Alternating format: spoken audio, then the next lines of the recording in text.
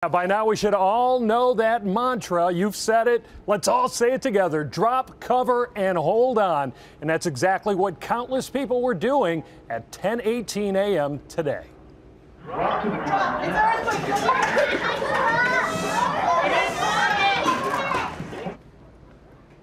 Here's how the great California ShakeOut shook out in Arcadia this morning. Student and staff at Camino Grove Elementary taking part in the earthquake drill for the 10th straight year. More than 10 million people participating across the state. Experts say drills like this are important because California is more likely to experience quakes than other states. Knowing what to do is important because you may only have seconds to react when the big one hits.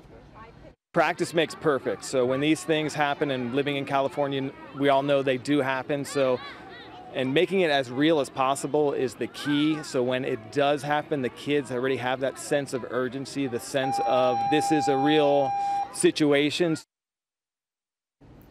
Again, the key words to remember: drop, cover, and hold on. And also make sure you've got an earthquake emergency kit ready to go.